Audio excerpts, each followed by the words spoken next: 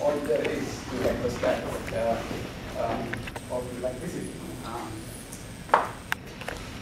You learned in the previous few lectures about current. It turns out that if I have two currents, a current on a wire, by the way, is neutral, right? So the movement of charges, but the induction itself is neutral.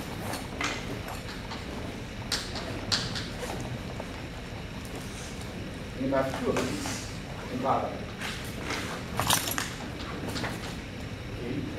then there will be an attractive force between the two.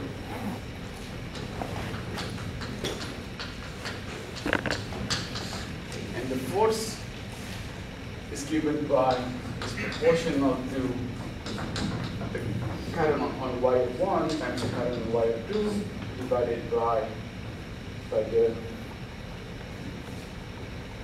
distance between the two,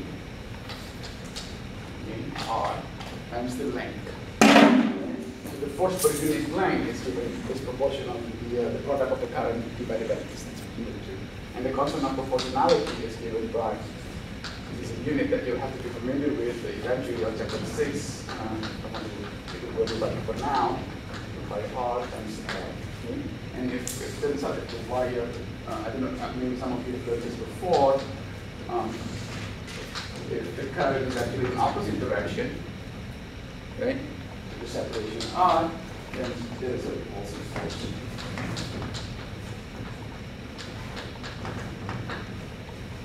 Okay. So, and this is something that you cannot just explain from these two equations.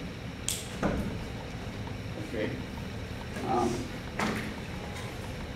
Another thing, of course, going back to history, in 1820, there's already a lot of intuition and guesses that current, electricity, and magnetism, they are all related, right? But people don't know exactly how they are related.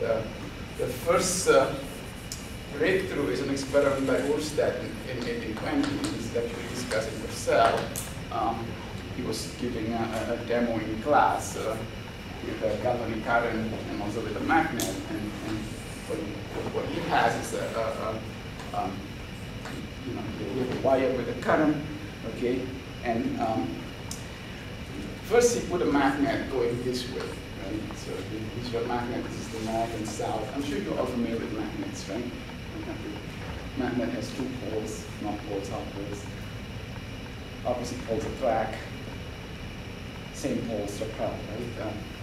So he was doing experiment with this in front of the class. This is all in the evening, and nothing really happened.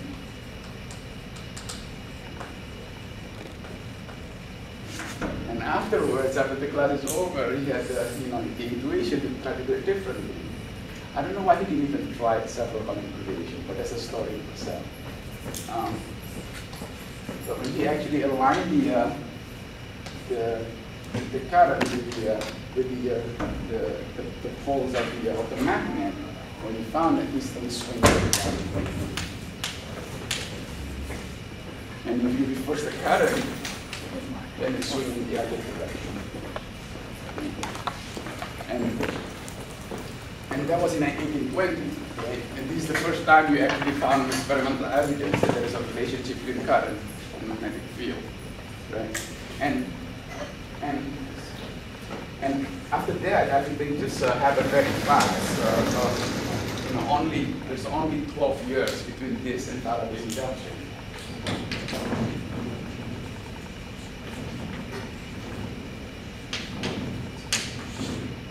Faraday induction was 1832. And in between, Ampere's by Savard characterized the behavior of magnetic field, coming from charge movement. Let's see, what else? And we'll talk mostly in between, right? In between is what we'll talk about in chapter 6.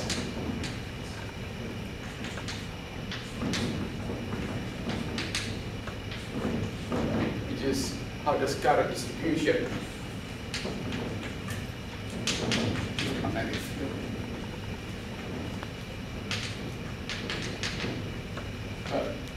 I'm going to jump ahead and not talk about this for now. Instead, much later, this is way later, right? Maxwell equation is, does anybody know Maxwell equation? Is 1850 or so. Okay. And much later, around 1880, Lorentz again formulated that force on a charge, right?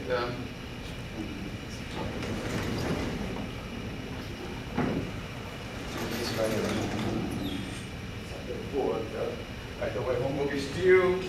Announcement of 8 later on is going to be short homework.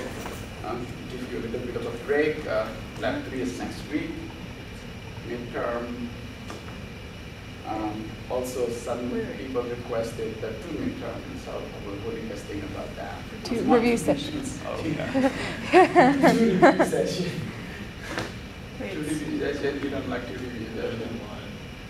One is good, right? Or 2 is good. I think splitting it in half is a good idea. The class. Some people think 1, some people think 2. So that makes it very difficult for me to decide. Let's think about it like that. But definitely there is one main one, which is on Sunday from 4 to whenever. I can stay as long as possible. Great. Right? There's just so much material on there. It says the Wednesday after November 5th, but I'm assuming you just meant November 5th for the midterm? Oh yeah, November. Yeah, midterm is the Wednesday after. This is next week, right? Lab 3 is next week. Wednesday is after. Parentheses, which is no. After comma. Yeah. Oh, yeah. I know, he's saying words and stuff, but So midterm number 2 is happening the Wednesday after, on November 5th. Okay. Okay, on November 5th. Wednesday, 5, 7, 4, same room, right? I'm going to erase this anyway. Maybe I can erase on the other side. And there's a review on the Sunday before. But months later, there is a formulation of Lorentz force. It's called Lorentz force. And with F is given by Q times E, right? Plus Q times V cross V. So this part you're familiar with, right? So if I have a field everywhere, right, electric field, if I put a stationary charge, Q, then there is a force, Q times E, right? But it turns out, once you account for that, right, so you can normalize it away or subtract it away, if this thing is moving at some velocity V, there's another component of the force, right? It turns out it's kind of weird. First of all, it's proportional V,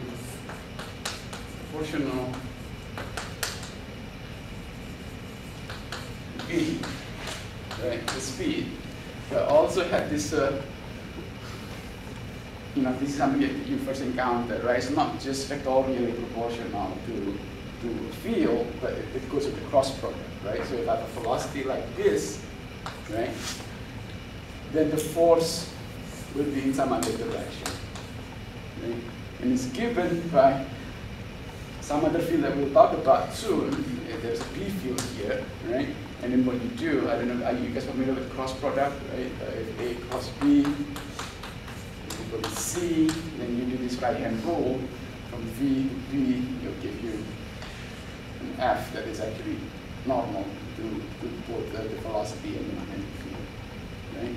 And you can almost use this, this is all done in much later, but you can use this to use this equation to define magnetic field. Right? At the end of the day, it has to interact with something, it has to produce a force, you have to be able to see the force, right? And from there, you work backward to define the magnetic field. Right? And so that was what we know beyond just electrostatic, right? I kind of want to tell the story, in a very fluid way, going back and forth in history for the next 10-15 minutes. People familiar with at least popularly with the Faraday induction? Faraday. So let me just tell you a little bit then, right? So because I think that's crucial. Let me erase this.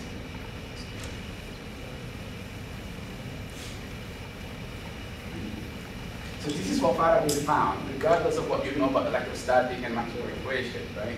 If I have a magnet, north and south, right? And I put a coil, wire, okay? And I jiggle the magnet up and down, okay? Then what happens is that because it's the B field is changing, right? There is a rate of change in the B field. I think it's more explicit, so it's T. Right? Then what you have is you produce a current. You get current now. Right? This is called the Faraday induction.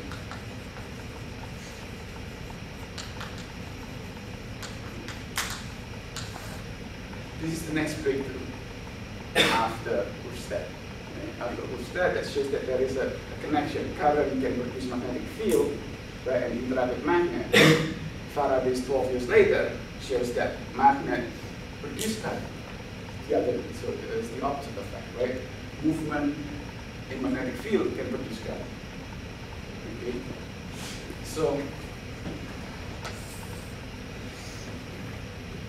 now move that again, move that forward in time, come 1905 to Einstein.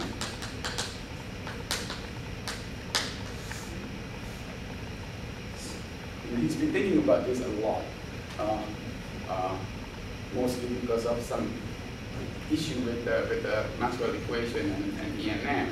But he published a paper, I don't know, maybe sometime in the spring of 1905. It's called On the Electrodynamic of Moving Particles.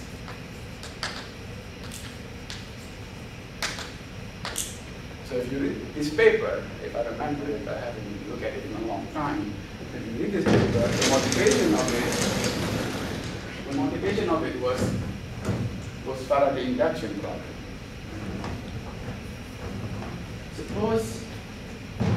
Suppose I have a magnet on south, right? And you study more about this, but this magnet produces a field like a dipole, right?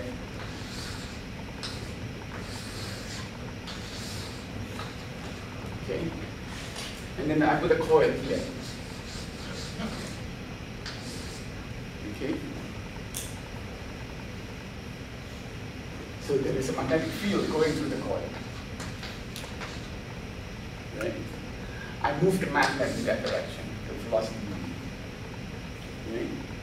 So what happened is that you study this also later on in chapter 6. The magnetic field is like a dipole. I don't know if you remember, or if you recall, dipole has electric field that equals 1 over r squared, right? Or sorry, 1 over r cubed. Okay. Same thing here. With a magnet, the field also increases the distance, right? So I move this around. There is a change in magnetic field. There is a because the magnet is receding. Right? And because of dPdt, by Faraday induction, you get current out. By Faraday. Okay. Now, so that was the first thing that Einstein said in his paper. But how about if you think about it differently, right? Because motion is always relative, right? At least constant speed motion, constant velocity towards motion is always relative. I can also think of this problem as a stationary magnet, right? my loop of wire, right? And a moving loop of wire with velocity v, right? This produces a stationary field, right?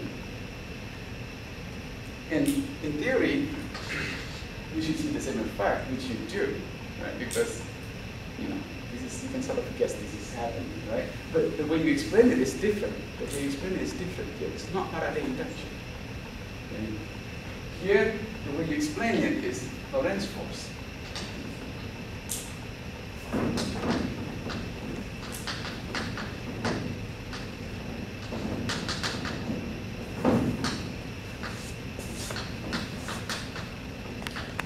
There is a magnetic field here, right?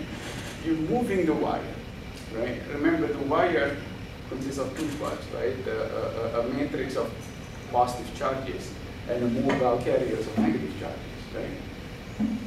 The electron is freely moving, and I'm moving the whole matrix of this conductor across, right? So the electron is moving because you move it, right, with your hand, right? And then as a result, there is a velocity v, and there is a v, right? And when that happens, let's think about it just for simplicity, right? If it goes like that, right? There is a v going that way, right? And then there's a v field going that way, right? Well, in this case, it's a force that way. But say, along this part of the loop, there's a v going that way, and then the v field also going downward, right? And it produces a force along the line. So this will create a current that's circular. So the Lorentz force will generate a current.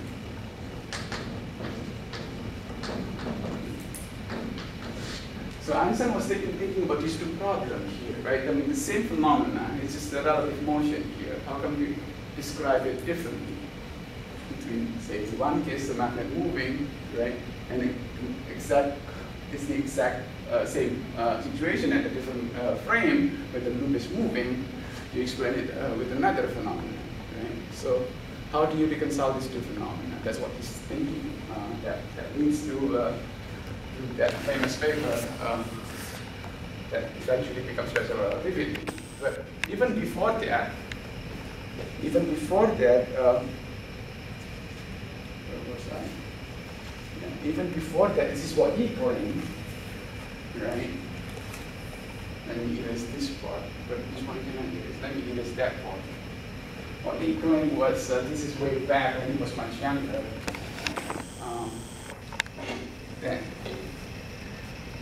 so by around the time of Maxwell, people, or at least Maxwell, knew that that light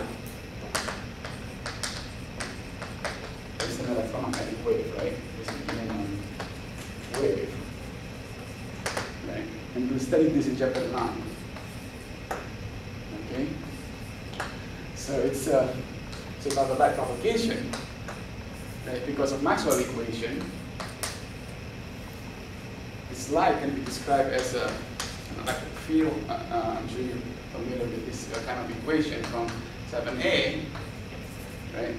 Sine k, and so on, right? You study waves in 7a, right? So here we have a wave of electric field, and correspondingly, they have to be together. You know, if you have a wave of electric field, you must have a wave of magnetic field at the same time. And V is given by V naught.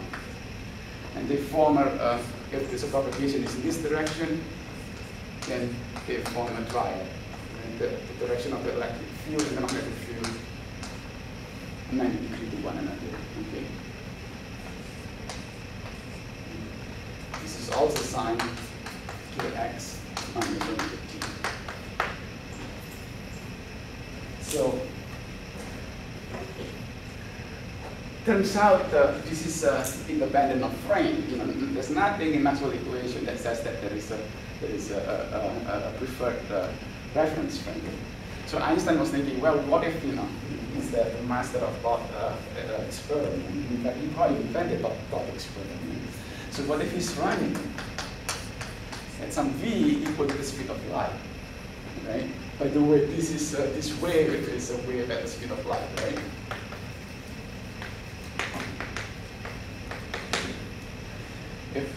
If you're running, this is what you can so if he's running at the speed of light, then he will see that this wave and him stationary.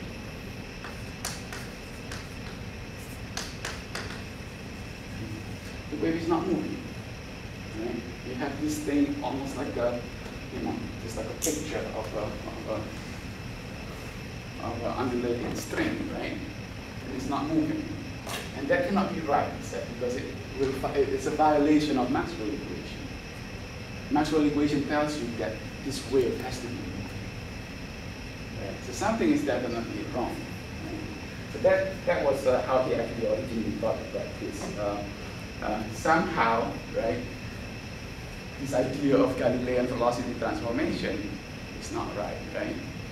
Because what he's doing is Galilean transformation, right? So if light is moving at velocity v, if I run at the same velocity, then the light should be stationary, right? So something is going down.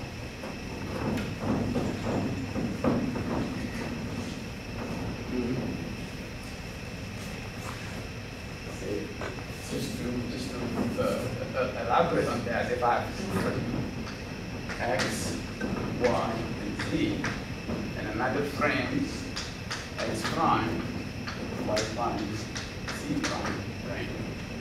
And suppose at time equal to 0, at t equal to 0, they coincide. The 0, the origin, O and O prime coincide. Right? Then you know this is from 7a, Galilean transformation.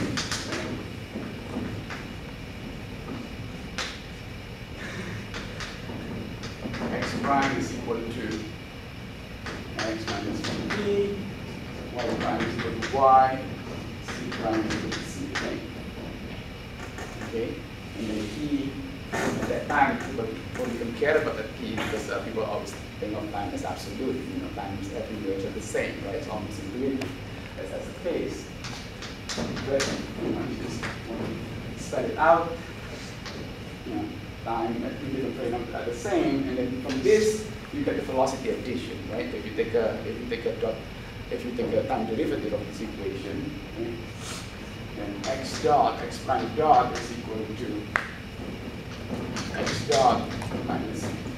Right? So because I should rewrite it, right? This is the velocity addition group that you're familiar with. If I'm running in a train at some velocity 1 meter per second and the train is running at 100 meters per second, is that right now? If I'm running at 1 kilometer per hour, and the train is running at 100 kilometers per hour, then from your point of view, then I'm running at 101 kilometers per hour, right? This is just this statement. And it turns out that's wrong, right? That's not correct.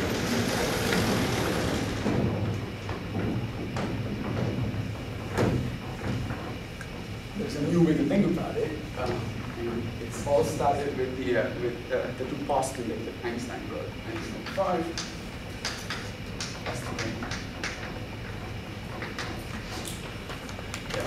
Number one, all physics. This is completely new, by the way. People in the past people don't think about it this way. Or new in the sense that new after Einstein. All physics are the same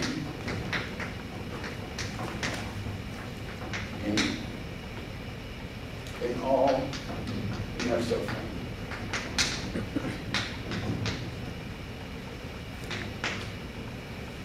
Meaning, if I have inertial framing, means that frame of coordinate system that is moving at constant velocity with respect to one another. Okay, so they are not affected by any force. So if I have two different inertial frames, I should be able to give the same description of the physics that's happening in there. That's postulate number one, right? And it's almost like as a corollary, or he actually put it as a second postulate that is applied in any frame is the same. No matter what frame you are, the speed of light is the same. So this in itself already tells you that that this contradicts the Galilean velocity transformation, right? Mm-hmm. So that it must, as a consequence of this, Galilean velocity transformation is wrong.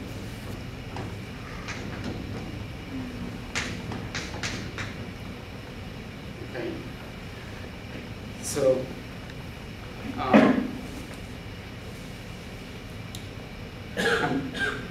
the standard way to reach ENM is not the Purcell way. Usually you go through magnetism, you show Maxwell equation, right? And at the end of the day, after you have Maxwell equation, you show that Maxwell equation satisfy postulate number one.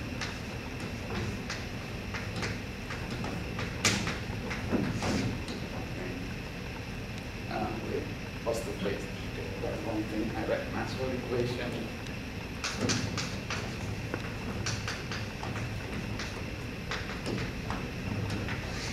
Satisfy postulate one, right? But that's not what we're doing here.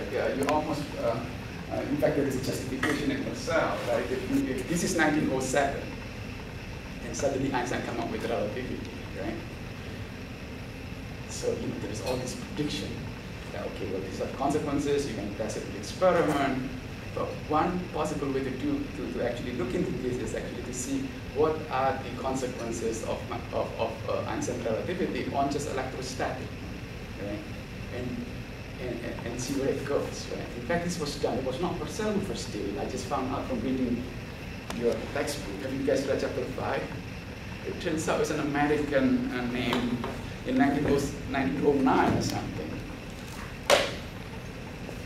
So that was not the derivation by Purcell. That was actually done by, I don't want to go to this, some guy called Page, I think, in America. So that's what we want to do here. Look at the consequences of relativity just on electrostatic and see where it takes you. Right? So it's working backward in a way. But in a way, you can also think of this as as trying to make sure that relativity confirms with everything else that you've done so far, even before Maxwell equation. Kind of. So instead of just, we already know by now, right? This is just pedagogical exercise, right? We already know that Maxwell equation is relativistically invariant. That Maxwell equation already satisfies postulate number one. So in that sense, whatever I'm doing for the next 2 lectures is pointless, right? But you can look at it differently. It's pedagogical for you guys to learn how relativity fit into electrostatic. The second way to see this, which I just found out from reading your textbook by Purcell, is that like right after the discovery of special relativity, right? There's all this experimental confirmation that we want to talk about. But one thing that got overlooked, which is something that was published by somebody from America in 1909, 1907, is that, well, if relativity is correct, right, what is the consequences with electrostatic? And then that became the chapter 5 of Purcell. So Purcell wasn't the first person to derive it. So with that in mind, the first thing is, if you look at electrostatic, what's the most important thing? What's the most important thing in electrostatic? The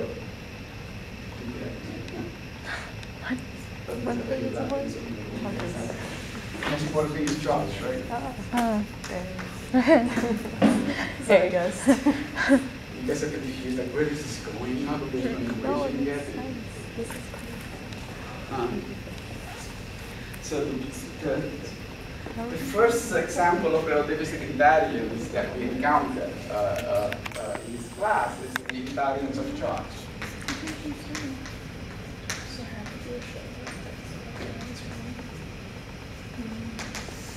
right?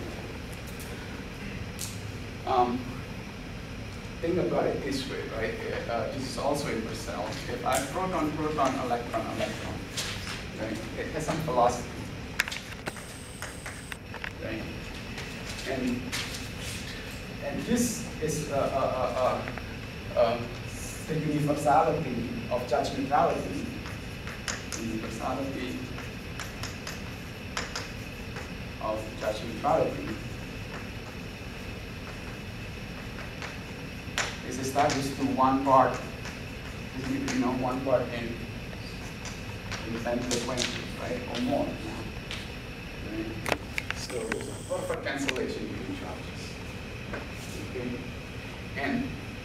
and this is independent of motion.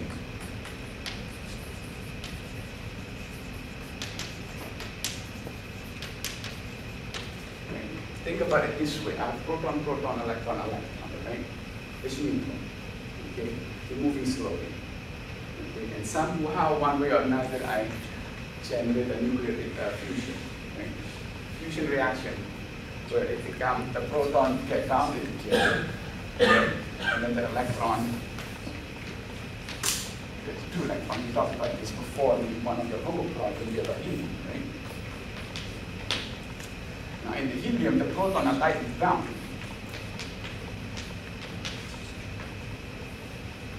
And it's moving relativistically. The energy is like in the anti-electron form, right? This is the reason that you can get the thermonuclear bomb out of this, right? Because of there's a lot of electrostatic energy built into the nucleus, right? And it's given by something that big, right? And helium is still neutral, right? The neutrality is independent of the velocity. I can start with something with low velocity, fuse them, right? And the charge is still neutral. Okay? So that's the first thing, right? So if charge is neutral, non-neutral, if charge is invariant between frames, then in this case we don't want to be looking at Coulomb's law. It's difficult to use Coulomb's law. We want to be thinking of Gauss law. Right?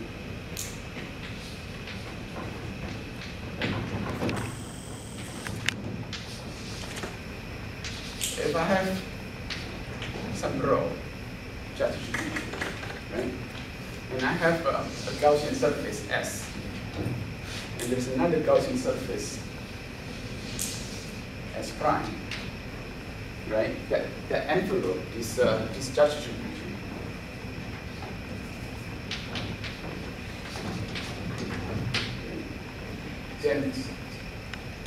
Then the invariance of charge tells you that if I integrate over the closed surface, right? I don't want to use this.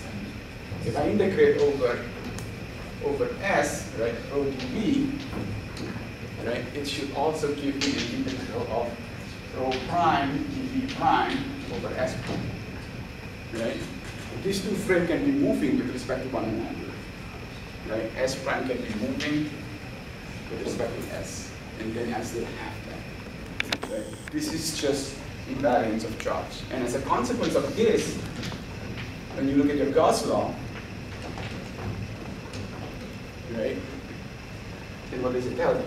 That this integral here, EA over S, okay, has to be equal to the integral of E prime, EA prime, over S prime, right, within the two frames. Okay? So this is the first consequence. Okay?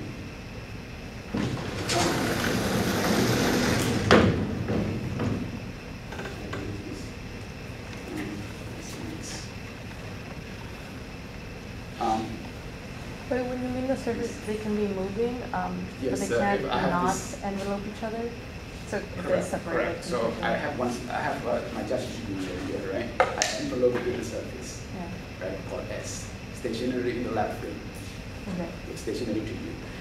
I suppose that the charge distribution can be moving around, Yeah. right? As long as it's always confined within S, right? So make sure that your envelope is big enough, right? And then you take another envelope, S prime, that also envelope your charge distribution, and it's also big enough, right? So that's always confined, right? But S prime is moving at some velocity v, right? And in that, if you're sitting on S prime, right? Over here, imagine there's a lot of, in relativity, there's a lot of hot experiment, right? So imagine you have a lot of little guy here, right? Sitting on S. And every single little guy measure the flux, ETA, all around S, right? And at the end of the day, report the result to the boss, somebody sitting inside, say, right? The PI, say, is a graduate student. Okay. And then you do the same thing, right? On S prime is another envelope. You have a lot of people sitting at the edge of the frame, right? And it's measuring E prime everywhere, right? Along the S prime frame, while this thing is moving. But according to people sitting on S prime, they're not moving, right? Mm-hmm. They can always measure the electric field at some particular time, right? And we don't have to worry, we can be more cavalier here if we make sure that S is big enough, S prime is big enough, so that the charge is always inside. Right? No matter what happened during the movement, the charge is always inside. Right? So when you do all that, because of the invariance of charge, this integral has to be the same. Right? Okay. So that's the first consequence. And this is actually pretty interesting because now back to relativity again. I know this is kind of schizophrenic. Back to relativity again.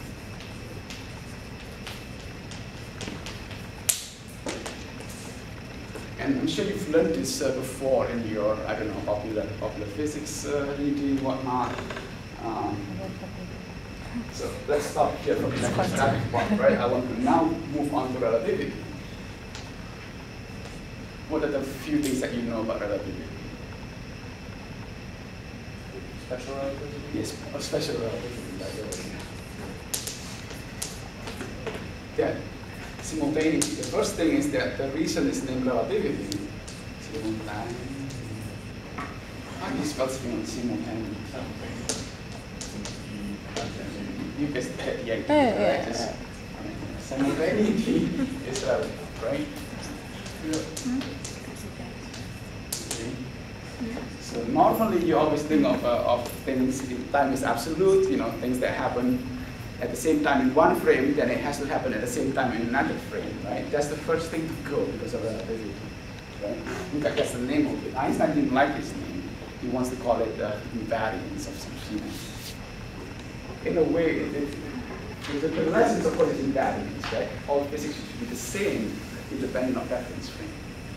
Okay? But somehow this is the thing that's stuck, right? Because what happened is that simultaneity is relative. What is simultaneous in one frame is not simultaneous in another frame. Okay? And another thing is what you mentioned now. Yes, that's one postulate, right? And of course the most famous equation, right? E equals mc squared. Length interaction. You hear of length interaction? Yes. Time dilation. And time dilation.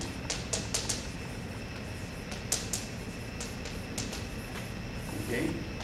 So I'm not going to talk about this, and we'll talk about this later. But immediately, if you believe this, right? And you go back to this equation, okay, then between S and S prime, electric field has to change somehow, right? Imagine that. Let me visualize. Imagine that this is your charge distribution rho. This is S, and suppose at a particular time, at some particular time, not, right? Suppose S prime is also coincident with S, right? They have the same shape and they coincide. S prime, except that S prime is moving with some velocity v, right? With S prime. then the equation tells you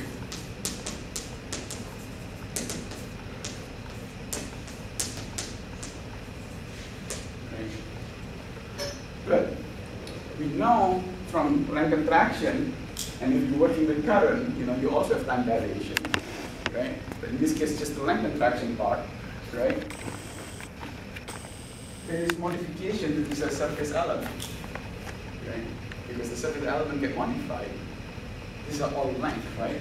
This part of the integral to dA, they contain length. Right?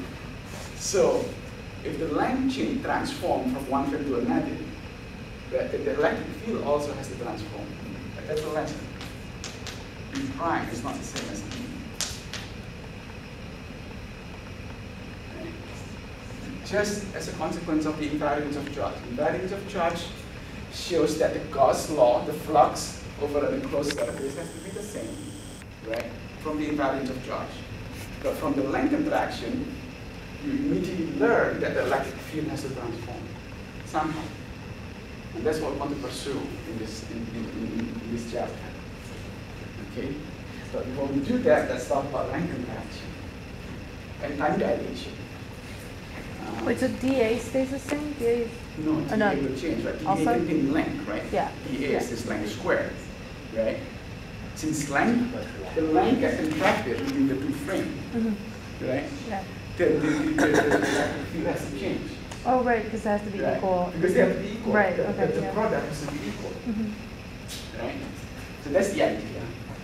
But now I have to explain to you about some of these issues, right? I'm not going to talk about that. We'll talk about this in 7C maybe. But this thing, right? Unless all of you, none of you has done it. Have you done this before? Or Qualitative. Qualitative, right? So I come up with the length, the time dilation is actually very simple. Okay. Remember, these are just consequences of that postulate. Right? That's the beauty of Einstein relativity. You start with a very simple postulate. Postulate 1, in fact, postulate 2 is almost not a postulate, right? Postulate 1 says all physics are the same, and then in particular, speed of light is the same, right? And then immediately you get time dilation. And the way you think about it is very simple. Suppose I have two frames, right? As usual, I have this frame, this is your frame, the left frame.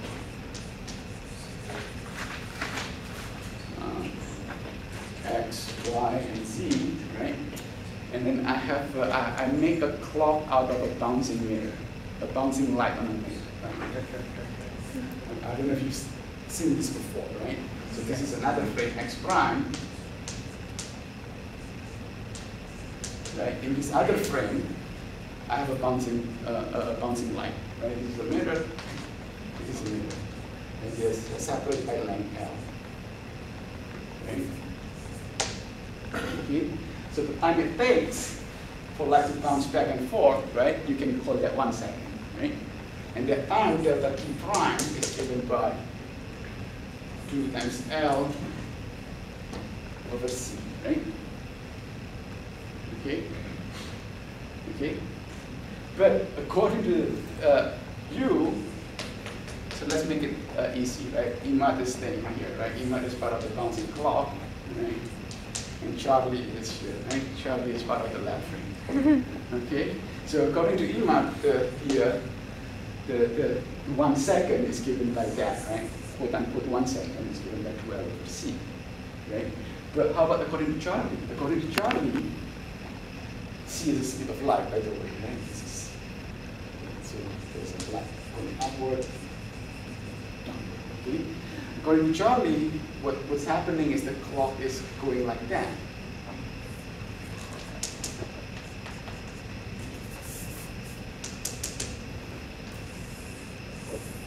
Right? Because the clock is moving.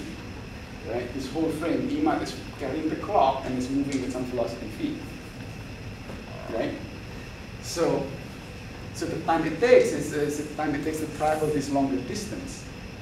Right? And how long is what is this distance here? Right? So this whole thing, this length here is what? It's just V times delta T, right? In this case now it's in the frame of Charlie, right? So it's delta T, not delta T prime, right? And this is L. And L is the same. And this is not actually, I'm going to take this as given, but you can also show that the length is the same, right? The transverse length is the same. But I'm going to just swap it under the right for now, right? And the time, and then this distance then becomes, this distance is equal to that distance, and this is just a square root of L squared plus what?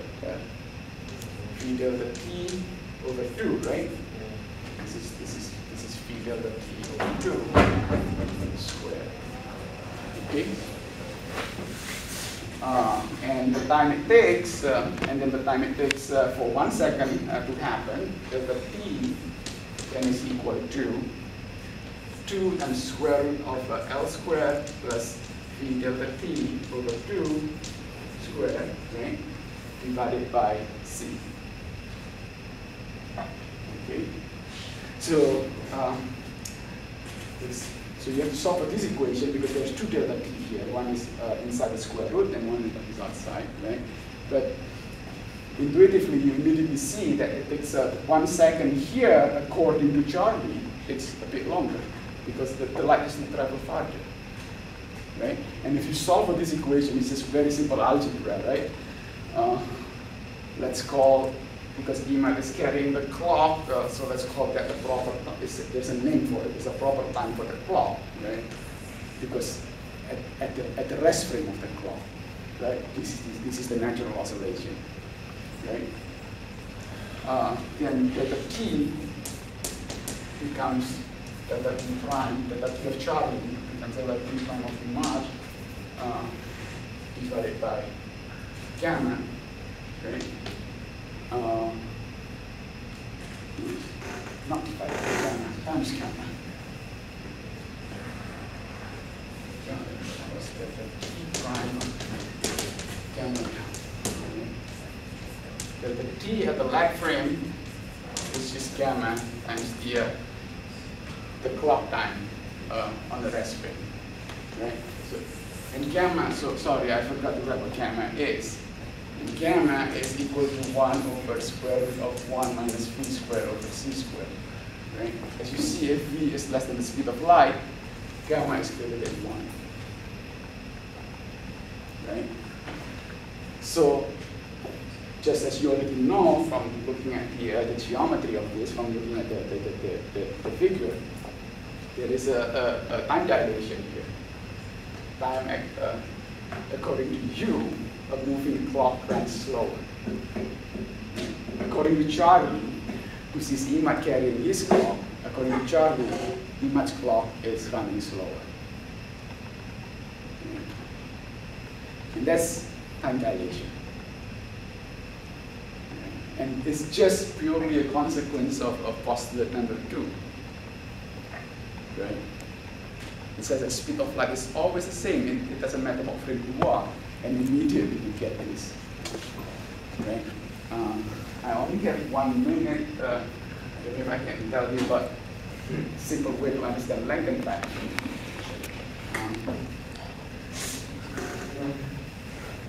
So I don't think I have. So that means that just say this, right?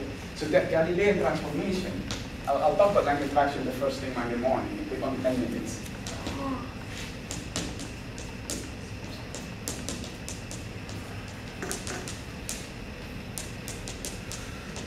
So these two parts, if you want to be more careful, you actually have to show that this is true. Right? But for now, we just take it as true. That in the orthogonal direction, there's no changes in the length. Right? Here, this is wrong, right? And here, this is also wrong because this is Galilean transformation. But we want to make sure that